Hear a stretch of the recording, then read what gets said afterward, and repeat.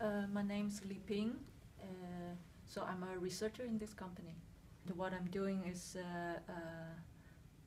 looking or improve the crops quality. For example, I work on melon shelf life, and I'm doing molecular breeding on melon shelf life.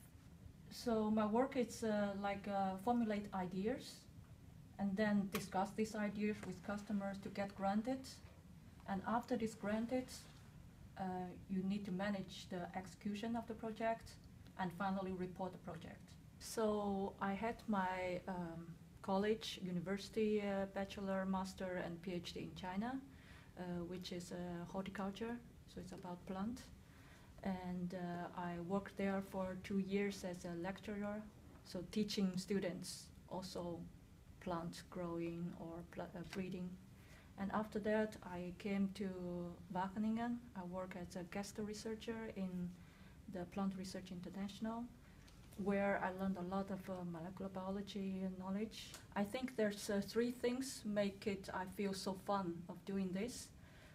First is the curiosity that you wonder, you see so much variation in the crops or in the trait, and you wonder how this happened, why it's like this. So that's a curiosity in your heart. And second is that it's not easy to find it out why it's like that. It is very complex, so there's challenge there. You have to really thinking of strategies to get the answer. So that also makes it fun. And third is because of the value after you have the discovery.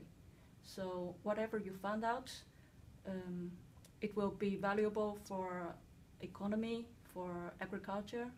So all this together, I feel very motivated and enjoying the work that I'm doing every day. Now I'm more specific in fruit. I'm interested in fruit, how this develop, how this get ripe.